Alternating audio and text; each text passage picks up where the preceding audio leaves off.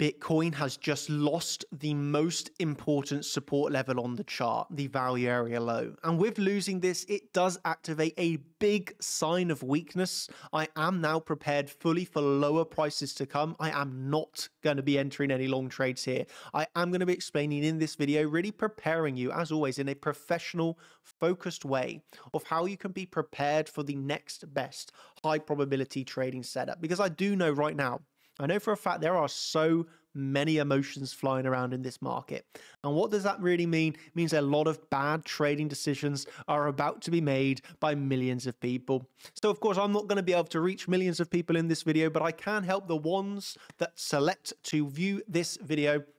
I will be able to help you. It's as simple as that. I will educate you to let you understand what's happening, what we're looking at next, and the high probability trading setups. That does give us potential for longs close by, and of course short trades. We're happy to long, we're happy to short. We just want the best trades in and out, get our profits, move on to the next trade.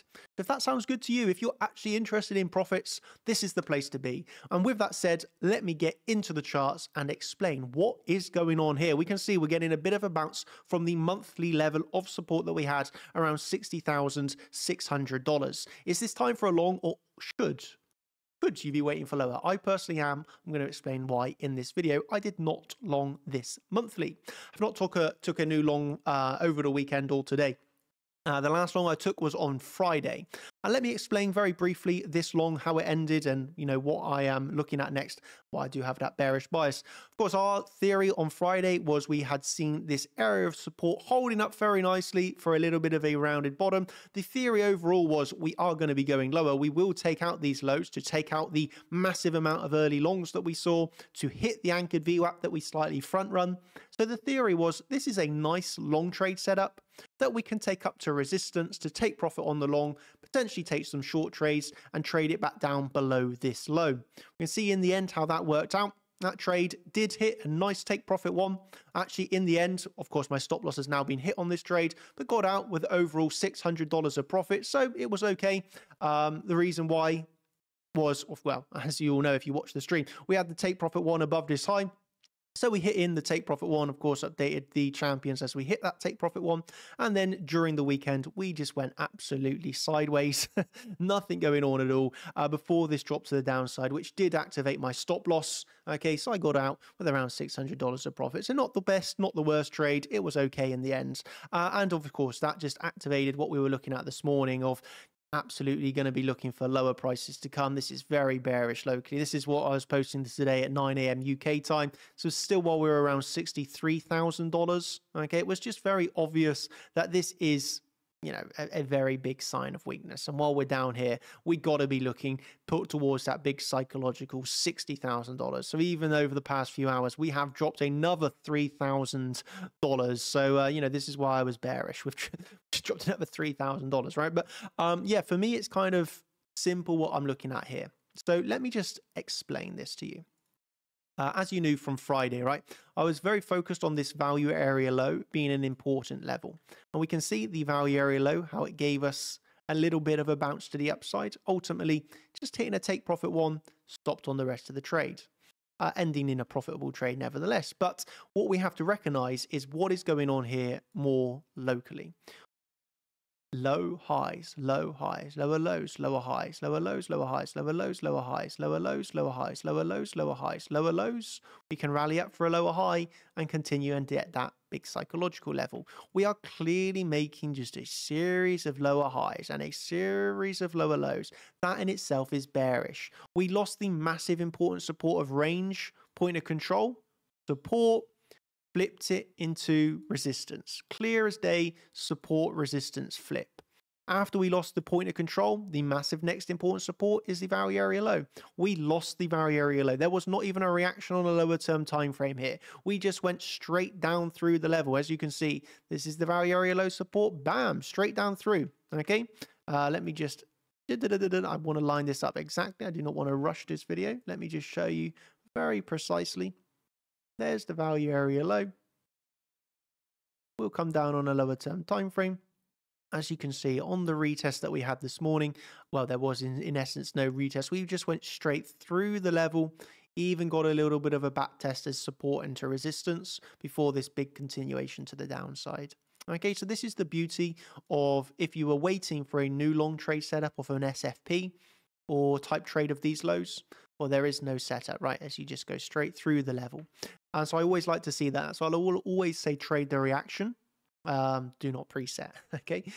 So yeah, really simple stuff, keeps our lives nice and easy, and we are making our way down here. I will say that I did do on Sunday a champions live stream, and as I posted on Twitter for you all yesterday, this was the focused on the bearish Elliott wave count, which is the highest probability. So if you do want to see my new updated bearish Elliott wave count, that is live now on the website for the champions, and you can catch that in champions live stream 263, focused on Elliott waves.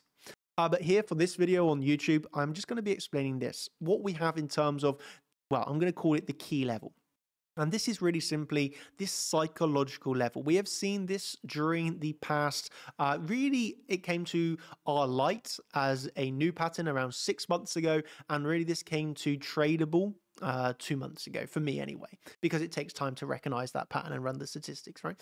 And now what we actually saw back here on May was the front run of 60,000 psychological. So like we've been seeing over the past few weeks, right? We saw the ever so slight front run here of $65,000. We saw it here, the ever so slight front run of $66,000.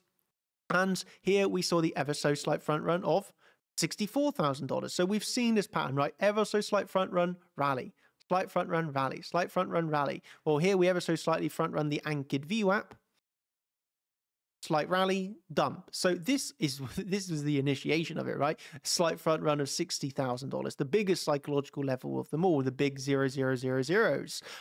So really simply, overall, I do expect this to be taken out as I expected. As you all know, I did short this exact high. That was based off of my harmonic pattern in the time, which never got invalidated. And, you know, thankfully, I've got a nice short running on Bitcoin. But that was from this butterfly harmonic, if you remember correctly, right?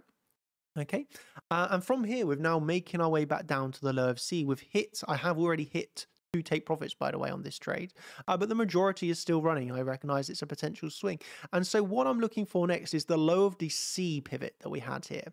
This is not only the low of C, which is important in this harmonic, but also the key psychological 60,000. So here we hit $60,102. So really my thought process is we will be taking out this low. Okay, so that's what I'm looking for next. And then guess what, my friends? I will be waiting for the reaction. Here, I will make an informed decision. Upon hitting this low, I will come over to the order flow. In this order flow, I will be looking, let me hide myself so you can see. I will be looking at the time, the trade counts, H&L of those candles, which is the high and low.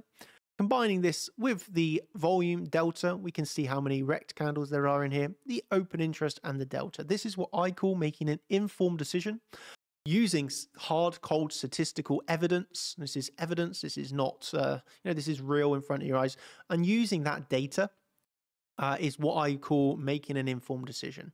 Okay, I will look at those numbers as we hit those lows and see things such as, do we have would be trapped shorts into the low? Okay, how many? Okay, let me again. I have to think because not everyone understands this. So you have to understand when I'm looking at these candles, for example, they are based off of. You cannot see this. There you go. Now you can. This is based off of 10 million volume. So my candles here are based off of volume. They are not time candles. So I know not everybody understands this, but this is basically based off of volume anyway. So this is a 10 million volume candle. So that's why it's important to see the time it takes to build that candle and of course the trade count. That way I can recognize using a volume based candle with the time and trade counts of it. Is this formed by big, quick, large sellers? Is it a load of small sellers selling into this level? And then when I back it up with the order flow with the open interest and the delta, that's where I can start to see, are they big traders trapped? Are they short? Are they small traders trapped? You know, a bunch of small orders are one big order. You know, using this, simply put, evidence data, I make my informed decisions of, okay, now we've taken out 60K. Is this an option for a reversal long trade? So, for example, you take out that low and you get a reversal, Or if we do not get the reaction that I want, we make our way down through that level. We do end in no significant reaction and thus simply no long trade. And we make our way back down towards the range, overall range low, right? Which is, for me, way back, if you can remember, from the pivot low at the start of May, of course, to the highs at there at $74,000. So that's what I would be looking at next in terms of my personal next important support level, which is simply the psychological level. I do not class this as a major level of support, by the way. This is a small level of support where I could get into a long trade scalp slash day trade and take that if we get a sign of strength, which doesn't look like it's coming at the moment, but it could, into a swing trade. So this is what I would call a minor level. It's not a golden level. It's not a very strong level, but it is the next level of my interest, sparked from the psychological level itself and what I am remaining patient for. Again, we have seen this trend, lower lows, lower highs. Each lower low, guess what, does get a bit of a rally. So if we are rallying from, remember where we are at, we're at the monthly. So it's not like we can forget where we're at right now. We are currently bouncing off this monthly. So we can get this intraday rally. Where does that intraday rally potentially turn into strength? For me, that's above 65,000. If we reclaim 65,000, then I will have to say I missed this long trade opportunity. And then I would say in hindsight, well, I should have long the monthly. My mistake waiting for the psychological level. And this is just part of trading. We cannot win every trade we take. We cannot take every trade that's on the chart. I wait for what I class as the best trades based off of my statistics. And that does mean that I will sometimes miss trades. And I would prefer, let me make this, I want you to really, really, really understand this. I, as a trader, would prefer to miss a trade than take a low quality trade and take a loss. I am happy to miss a trade, but I'm not happy to take an unnecessary loss. That is painful for me as a trader to know I took a loss out of not being patient, for not waiting for the best trades, for trading out of boredom and just that need of a gambler to want to be in a trade all the time. That is not me. That is not who I am. I am a trader that waits for the best, and that's how I get the win rates that I have. Okay, so for me, that's so important that you understand. If I miss this trade, I don't lose any money. I'm happy. I'm comfortable with that. I'm content in my decisions that I make as a trader. So if we do rally from this monthly, I understand why we rally from here. And I also understand I'm not going to make any money from that rally because I didn't take the long, but I'm most importantly not going to lose anything. And okay, this is what I'm trading with my conservative trading account. I have not taken a trade on this conservative account over the past week. Why is that? Well, look at this. Pretty much all my trades are long trades. And so if I've not been given, again, this is a conservative account that really is just trading altcoins. And so if all the altcoins right now are getting wrecked left, right, and center, well, I prefer to remain patient for a high probability long trade setup on the alt than get chopped up taking bad trades. Because what would you prefer? Think about it. Would you prefer a P&L curve that over the past month is on the uptrend? Or would you prefer a P&L curve, kind of obvious, that just has a load of dents and a load of losses through taking bad trades, not remaining patient during times of weakness? Okay, if you're like me anyway and you do prefer to long alts, I do think you can make more money on the altcoin longs than you can to shorts. Again, I understand you can make money shorting altcoins. I'm not against shorting altcoins. But yeah, on this conservative account, I am just primarily focused on the longs. And so if I recognize we're in a downtrend right now, I got to remain patient. It's the same as on Bitcoin. There are some long trades to be had, and I have took a few aggressive longs on this downtrend, right? But the best trades, of course, in a downtrend are going to be shorts. So it's just a time of then recognizing if I want to remain patient for the best, I got to understand I will miss some trades or go through a time of patience where I'm not taking a trade. But I would say that one final time, I would prefer to miss a trade and not lose any money than take a bad trade and lose money. That's just the way that I work. And that is why I have not longed this monthly and I am waiting for the next level of 60,000 psychological. Again, if we lose 60,000 psychological, then that's where I'll be looking more down towards the range low. So that is what I want. I want to end with one final thing here. And that is a really nice golden little nugget for you because I had a lot of questions about this today. And that was when we were looking at this range. You see how I've been really explaining the importance of the range, point of control, value area high, and value area lows. These are, for me, have been very, very important. I just want you to see for yourself one final time. This value area low, important support resistance. Resistance reclaimed, rallied up to value area high.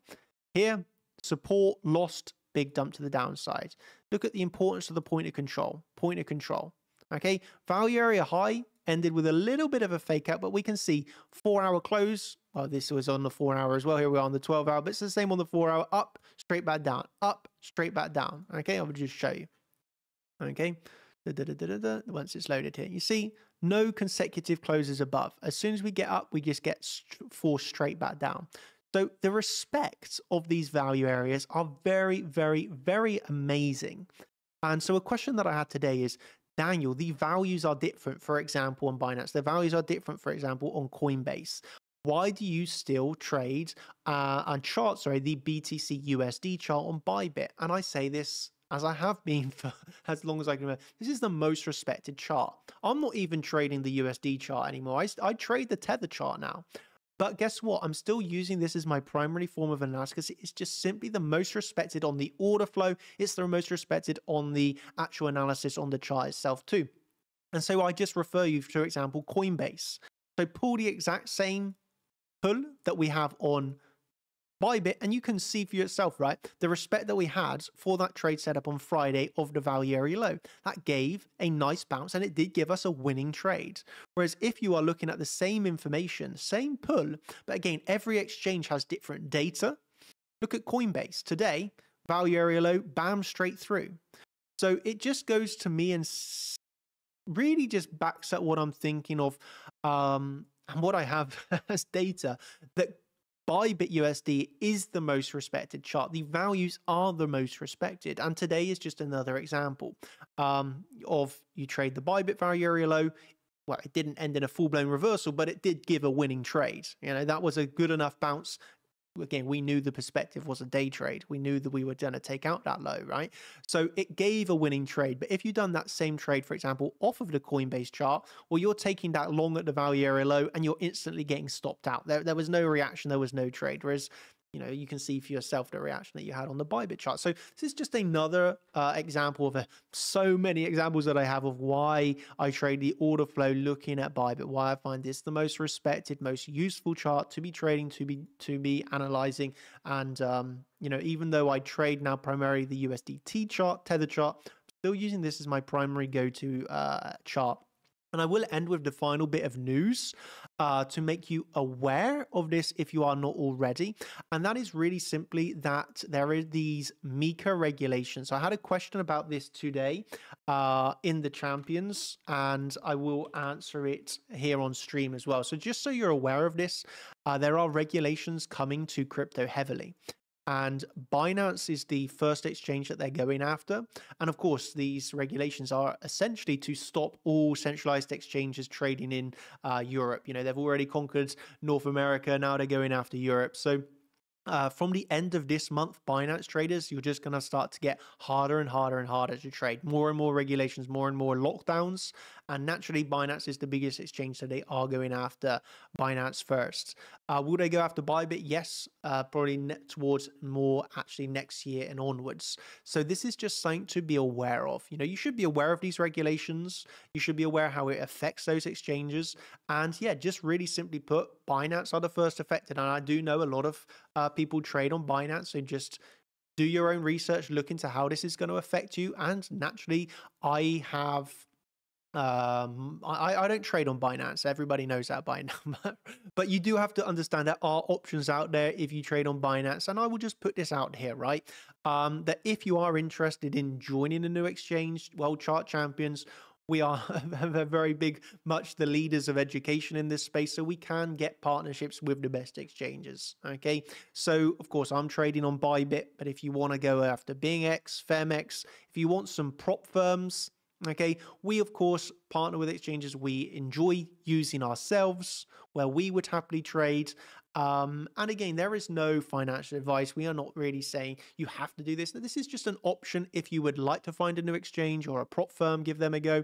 Well, then we put in research and think, okay, You know, for example, should people you be trading on Top Step or should they be trading on Apex? Well, we've done our research, we've got the results, and Top Step is a much more respected exchange or prop firm that we would like to work with. The same, for example, with Bybit. We have a long working relationship with these people. But again, you can make your own decisions.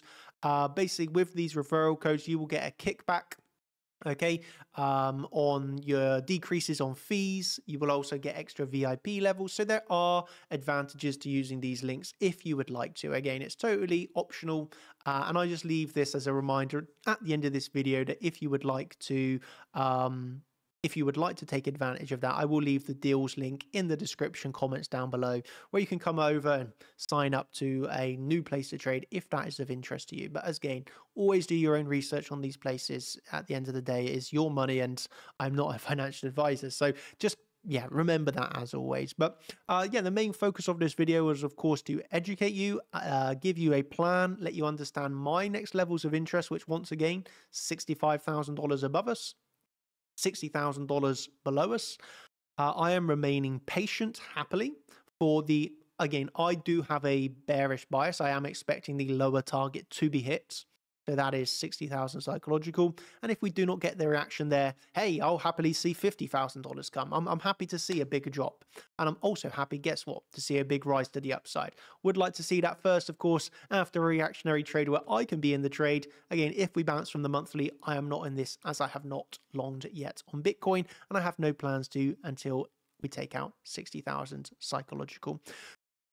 So yeah, this has been a little bit of a longer video, but I have really tried to put in some time here to make you fully understand. As you can see, there should be no scaredness, no emotions of scared, fearful, all this type of stuff. Just this is the trades. These are the highest probabilities. These are the levels to be patient for. If you don't get the reaction, wait for the next high probability trade setup.